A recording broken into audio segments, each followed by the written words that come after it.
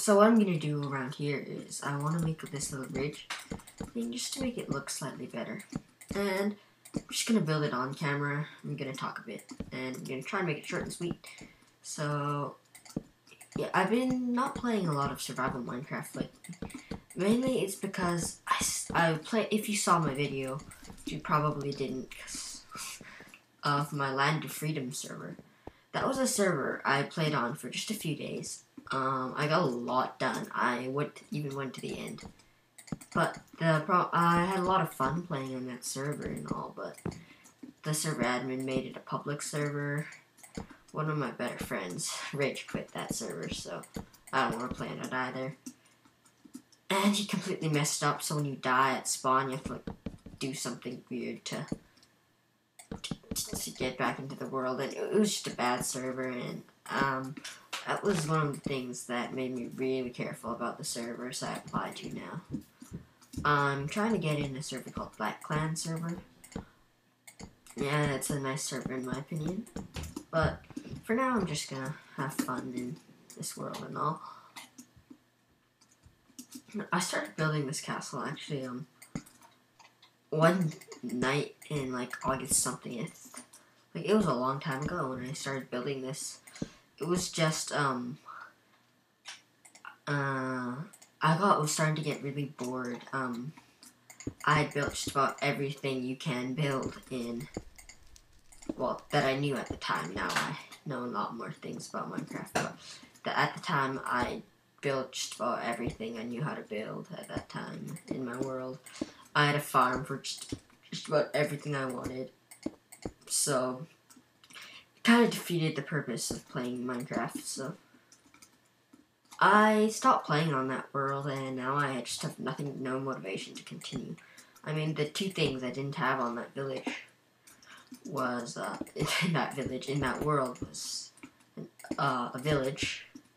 Well, I had, like, NPC villages spawn, obviously. I just mean, like, I didn't build one of those fancy villages, and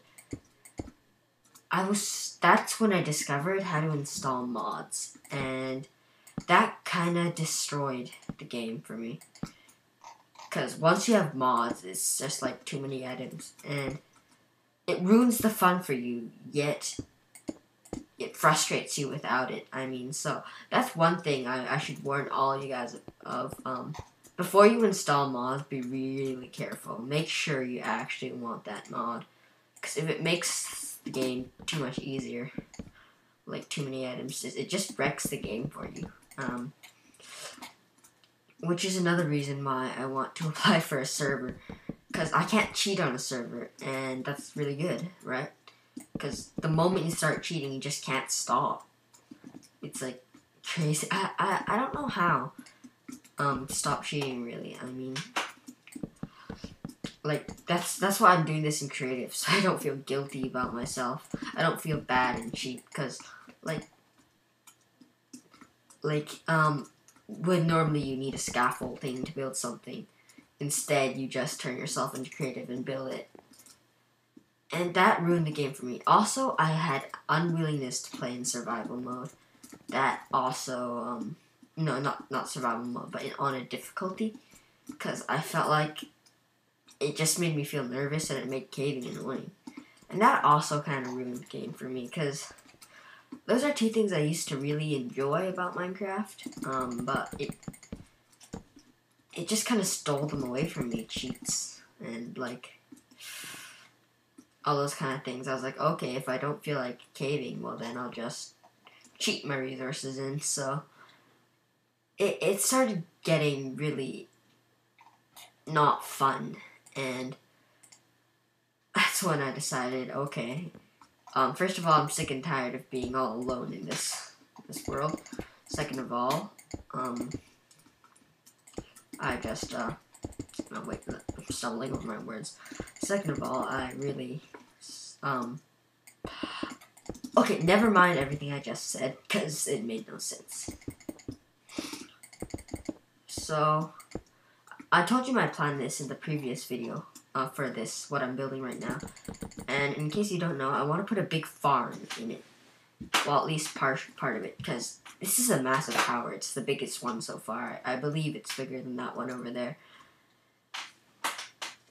And I'm gonna have it be the main crop farms. It's gonna be a big spiral pretty much. And I'm gonna have a huge section of carrots, a small section of wheat, and a small section of potatoes. And once I'm done this particular level of the castle, I'll be right back. Wait, one last thing. I also want to have the entrance somewhere underground here, connecting to that little passageway you saw underground over there if you watched the last video. And I want to have a spiral staircase that goes up. So I'll see you once I've done walling this up and start the second layer. And yeah. I was playing around a bit, and it turns out it isn't going to work the way I expected, because I want this to be an automatic harvest. But it won't work if it's a spiral, because it's too many dead spots, and the water will take the tightest curve possible, which really makes it impossible for the water to cover everything I want it to. So I just want to on camera work out something that might work. What I'm thinking now is to have the sides, like the staircases, up. And in the center, I want to have a kind of back and forth system. I want it to be like this. You'll see where I'm going really soon. Just 1 second. And there needs to be water at the sides, obviously, too. This should be, it should be 8 blocks wide. I know that's the number of blocks water travels, but that's not the point of this being 8 blocks wide. I'm probably not going to get a lot done in this episode, but it's okay. What I wanted to do was I want to have something like this, and I want the water to drop in from the middle. Let's quickly make it so that can work. It's gonna be a whole line of water, so like, yeah, that's it. It might work. I'm gonna cut again, and then I'll show you what I mean once the idea is perfected. Okay, guys, so this is what it looks like. This is what it looks like from below, and just to tell you, there are going to be crops everywhere, so this isn't its finalized look. I just need to make sure that these half slabs, they don't mess things up. So I'm going to throw a whole bunch of items in during this test, so the redstone for this is going to be a little bit less ugly than this when I'm done, but for now, you get to see what it really does. So. Yep, now let's go to the top and throw items and see if anything gets stuck anywhere. So, oops, I need to throw something that's in a stack, so let's grab 111 pieces of wood.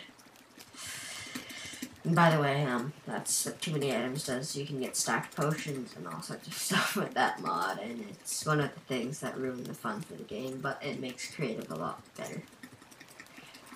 So now let's see, of all those items we threw, if anything got stuck anywhere. So nothing's stuck on the half slabs. It seems like that this is one giant dead zone. Crap.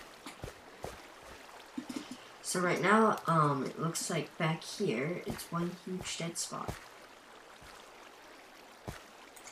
If I put wood here, it's gonna cut off the flow, yes. If I delete this,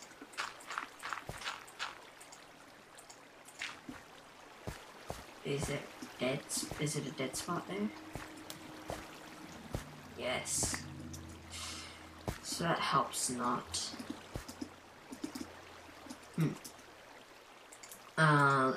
Let's get our dirt back.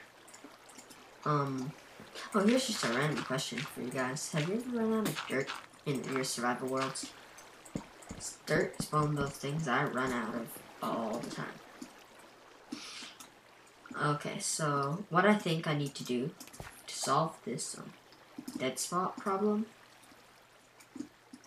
is I simply don't need to put a second row of blocks, but just delete these so the items will fall. They'll come here, and the dead spot is back there. So it is a little bit less farm space. Let's turn this off so you can see.